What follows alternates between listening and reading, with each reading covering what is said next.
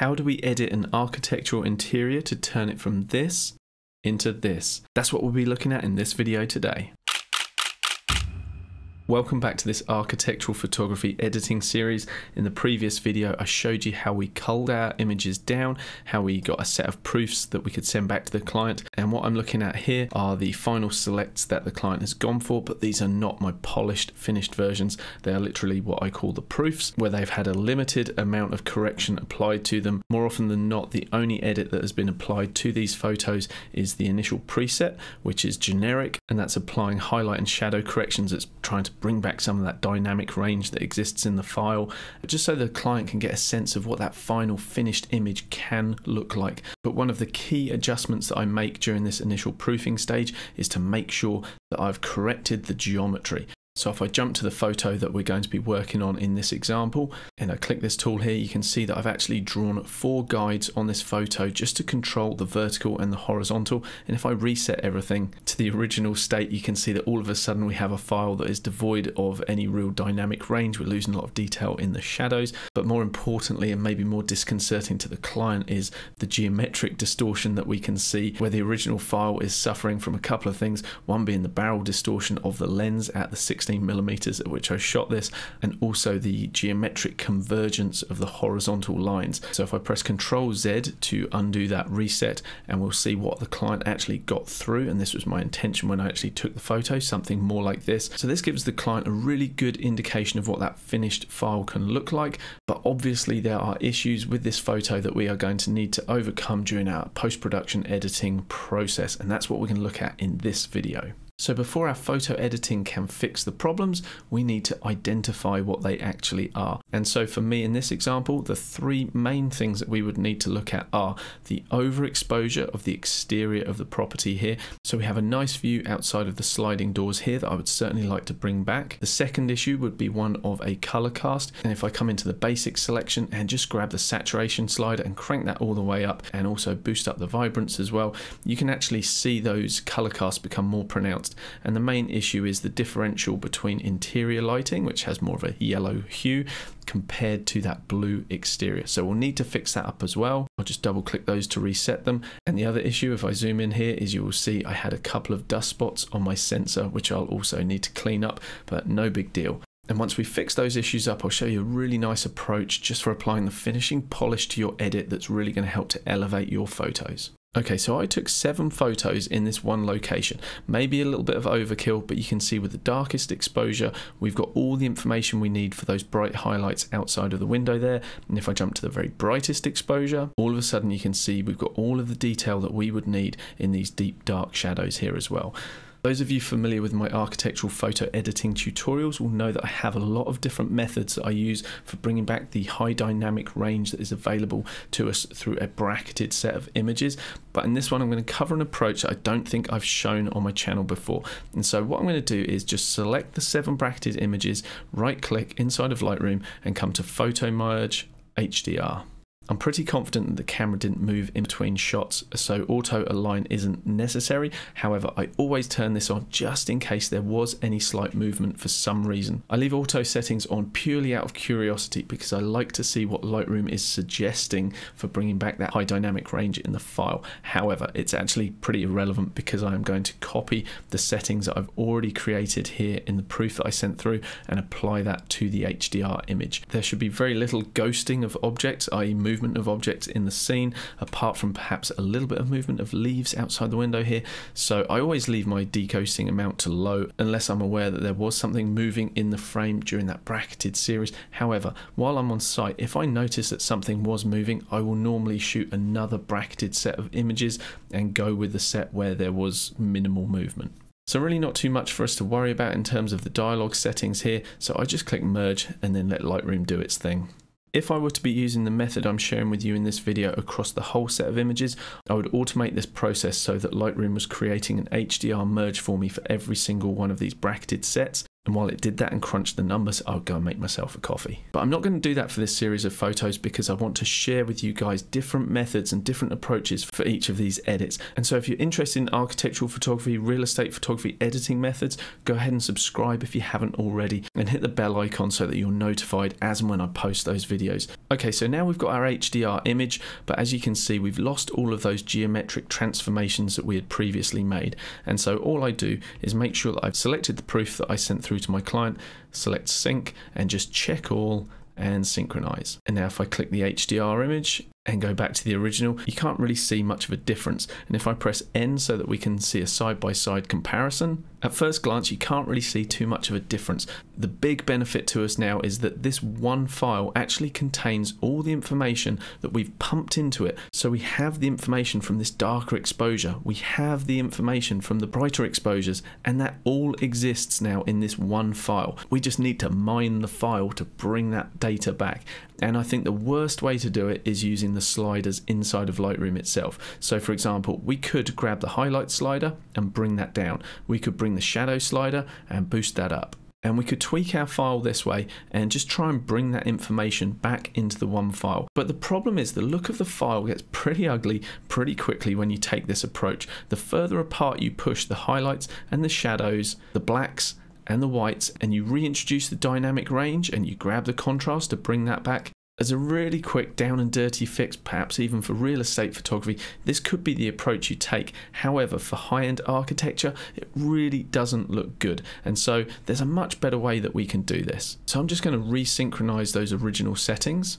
So we're going to do all the heavy lifting of editing the photo, bringing back all of the highlights and the shadows in a much more refined way inside of Photoshop. So I come down to the image thumbnail, right click, come to edit in, and I don't want to select edit in Photoshop. What I actually want to do is select open as smart object in Photoshop. And so that's going to mean that we still have access to all that amazing high dynamic range data that is built into this file. So if I double click the thumbnail here, that's going to open up our camera raw editor. So we've got access to pretty much the same sliders that we have inside of Lightroom, and so now we can come in, make adjustments to the layer inside of Camera Raw. So what we're going to do is create two versions from the same file, one that's going to predominantly control the interior brightness, the kitchen itself. So this one, for example, looks pretty good with an exposure boost of 1.3, and let's say we're happy with that and click OK. And next I'm going to use the same file to create an exposure for the exterior. And so I come over to the layer, I right click, and it's very important to note we don't duplicate the layer, we come down to New Smart Object via Copy. And the reason for that is if I double click this layer and come down and start making adjustments to it, when I click OK, those adjustments, if I duplicated the layer, would be applied to the layer underneath as well. It would just be an exact copy and they would always be linked. However, because we have created a copy via the Smart Object, we're now free to actually make our changes, so we can bring back the details for the exterior here. And when I click OK, the bottom layer is not going to be affected. And now my goal for this layer is to bring back the detail here, which it looks like I've done at the moment, but at the same time, I don't want to darken down the interior too much. And the reason for that is if we can keep the luminosity, the brightness of the interior similar to the layer underneath, then when we blend the two together, it's going to be a much more believable blend. And so I'm going to just grab the shadows and start bringing those up slightly, and that starts to brighten up the interior without affecting the exterior too much. I can even bring the black point up. I don't want to lose my contrast, so I'm going to boost that up a little bit. And I don't need to get too carried away with this because most of the skill in combining these two layers now actually comes from the masking itself. So I'll press F on the keyboard just to give us a little bit more screen real estate. Drag this over so you guys can see it a little better. And now I need to bring back these brighter areas that exist outside in the garden. And so I'm just going to hide this layer for now, and we're going to make our mask based on our original base layer. Now, one way we can grab the brightest pixels here and create a luminosity mask is to come into the channels section and just have a look at which channel would best give us this selection out here. But as you can see, we're still going to be picking up a lot of the interior because that's very bright and white as well. And so I actually prefer nowadays to use a dedicated tool. It's pretty inexpensive, but basically allows you to select L2, L1, and this is a much more precise way to quickly go about selecting the brightness values in your photo. And getting this tool's been some of the best money I've spent. So if you guys are interested in getting hold of this to help your workflow, I've got a link in the description below. In terms of helping you make selections in your photos, it's absolutely invaluable. You can select your shadows, select your midtones, control how wide or how tight you want that mask to be. So in this photo, I'm just going to click L2 because I think that gives us a nice bit of definition between the darker framing here and then the brighter area outside there. And then all we do is simply click mask. And now when we come back to our layers, and we can turn the visibility of this layer on, and now look, we're bringing back detail into that overexposed area outside. But absolutely we can go further than this. So let me give this a toggle on and off, and you can get a sense of what's going on outside and in the picture as a whole. Now, as you can probably tell, as I turn this on, we're getting a much flatter interior, but I don't care in the slightest. All I care about is what's going on outside of this window here. So the fact that we're getting a muddy, flattened version on the interior, don't care whatsoever. And the reason for that is I'm not going to see it over here because I'm going to use a technique that I often use, which I call double masking. So all I do is create a new group that I'm going to drag this layer into. And what that's going to allow me to do is just create a brand new mask on top of everything. And if I fill it with black just by pressing Control Delete, I can now grab a paintbrush, press D for the default color. So that's going to put the white brush. And as you know, white reveals. And now I can just click and start painting, and you can see that I'm actually painting this with 100% opacity, 100% flow, so I'm not even being particularly precise with this, and that's just painting that exterior back in pretty much perfectly. So let's look at our before and our after. Now we've got the best of both worlds. We've got our exterior brought back and we haven't muddied out any of this interior. If that rough mask has bled over certain areas that you didn't want it to, like just over the wall here, you can just come in and use really quick methods such as, you know, like a nice rectangular marquee, just delete it there. Because we've only brought back the highlighted pixels outside, you may feel that you're just losing a little bit of contrast out there, which I think we are. And if that is the case, what you can do is just come down to this layer, duplicate the layer, and it doesn't matter this time that we're duplicating it. We're happy with this as it is. We're going to drag this up to the top, and I'm just going to press Control Delete to fill that with black, grab my brush, and providing that I stay away from the edges, I can come in and very roughly paint this in. I can change my opacity to 50% by pressing the 5 key, and maybe just paint a little bit of that in, and that's just going to help to add a little bit more contrast out there. If you want a little bit over the frame, we can do that as well. And if we hold Alt or Option on the Mac and click on the mask, you can see just how rough and ready that mask is. And the one previously that we created, let's have a look at that one. So using this precision mask that Luminosity created for us, we are then able to very quickly and roughly just come in with our paintbrush and just be pretty crude and paint in that. And so if I group these together, Control G, and I hide that group, we can turn that on and off, and you can see just how very quickly we're able to bring back all of that exterior detail. No need for extra flash shots, no need for flambient. We're able to do that all with post-production. Okay, that's the hardest part of our edit done, merging the exterior with the interior, getting those two differing brightness values to talk to each other in one cohesive photo. So now I feel like we've done that. What we can do is create a stamped visible copy of this with the monster shortcut, Control Alt Shift and E. Oh my gosh, what a monster shortcut that is, but I love it, so useful. We've got a stamped copy of everything that was visible on our screen. We now have that in one layer, and that's what I normally do before I start doing my retouching. And by retouching I mean just fixing things up, such as these little dust spots here, and for that I'll often use the spot healing brush tool because it's a nice one-click fix. So if you see your little dust spots up there, paint over them, gone, really easy. And I will normally zoom in and just pan around the frame and just check that there's nothing else that's catching my eye. So for instance, these little light fixtures here, I hate having things cut half off at the edge of frames, so I'm going to remove those. I'm also going to remove that as well. It just makes for a much nicer, cleaner image in my opinion.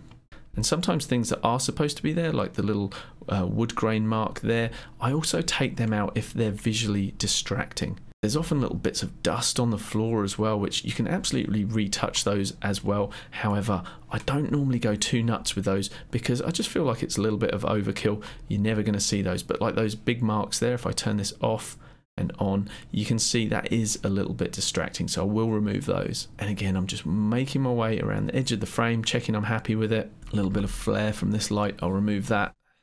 And now if I'm happy with that retouch, which I am, I can go to work on the color balance. And a good idea to get a sense of where things are going wrong is to create a hue saturation layer and just grab the saturation slider and start cranking that all the way up, and then you can better see the color casts. So we can see that what should be white is actually yellow predominantly, a bit of orange, and then we've got blue contamination from the daylight here and also down here as well. Just like with the exposure blending, there's different ways to tackle color casts, but let me show you one of my favorite ways. I'll come into select and I'm going to select color range.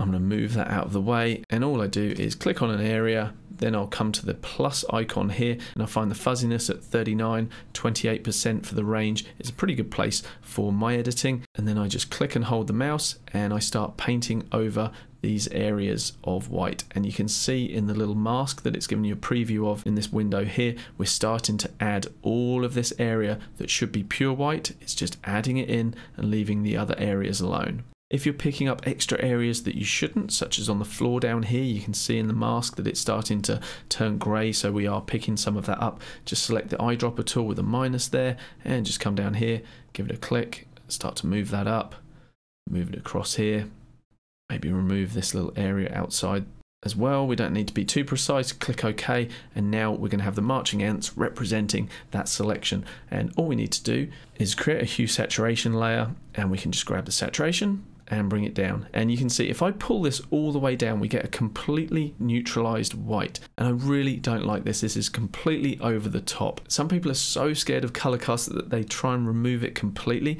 and it just destroys the plausibility of their photo. And that's what that looks like here. It might look like quite a nice clean frame, but to me, to my eye, this is completely unbelievable. And by the same token, how it was in reality also does not look good. And so you need to go with the Goldilocks principle, where you know, it's not too saturated, it's not too undersaturated, but it's just right. And often somewhere around that -50 mark is a pretty good place to set it. So let's jump back to our layers and let's look at our before and our after, before and after. So things are looking pretty good, but I said at the beginning of the video that we'd look at a really great method for finishing off your photos. So the old me would now be coming in, I'd be doing things such as running sharpening filters just to clean this up. I might be adding some curves to try and bring a little bit of local contrast, maybe working on global contrast as well. Very likely I'd end up with another 5 to 10 layers on top of this one just to refine things. However, in terms of quality, speed and efficiency, the best way to do this is to automate it. And the way that I do that is create another stamped visible layer here, and we're going to use a filter plugin that's going to improve our photo in so many ways. And the one that I really like using is Luminar AI. As you probably know, Luminar AI is a standalone photo editor, but for my architectural photography and workflow, what I like to do is leverage its AI tools. And although I'll show it to you in action on this particular photo, usually I won't run it as a one-off basis on each photo, rather I'll apply it as a batch process on all of the photo edits from a particular photo shoot. But what I've done is I utilize things such as the Accent AI filter, which does a multitude of things such as improving color, local and global contrast, all of those sorts of things that we like to do for architectural photography. We also have Structure AI, which is similar to increasing clarity, but it's doing it with an AI engine behind it. In the details section, we've got Luminar Sharpening tool, which I find to be very good. And we can also boost up the small, medium, and the large details in the photo as well. I've just been slamming these sliders around, but just so you can quickly see, this is an example of what we brought in. As I release that, that's what Luminar can do for us. And as I zoom in and show you a before and after, you can see that we can bring a lot of sharpness and a lot of texture detail back into the photo. That was a very unrefined example. So instead, what I'll do is come into my templates, come to my templates, and I'm just going to apply one of my architectural presets, and that just utilizes the tools we just looked at plus a few more just to enhance my photo from this to this. So from a pretty good edit that we sent in from Photoshop to this that just has a lot more punch to it, and if I click apply, that's going to bring this back into Photoshop as a layer. And now we're back inside Photoshop, we have our layer, so we have our before and after. So obviously what we can do, if we decide it's too much, we can reduce the opacity. We can apply a mask to it and just paint in the effect as and where we want it. But as I said, my preference is to batch apply that preset once all my photos have been edited through Photoshop. Super easy. And if you guys want to get hold of Luminar AI, I've got a discount code which works through the link in the description below. And if you do get it and want me to share my exact setup for that preset that I showed you, I'll be glad to do that as well. Just let me know in the comments. But for now, guys, thanks so much for watching, and I will see you in the next video where we'll take a different photo from this photo shoot and I'll share some different methods for creating an end result that hopefully your clients will love. Catch you in the next video.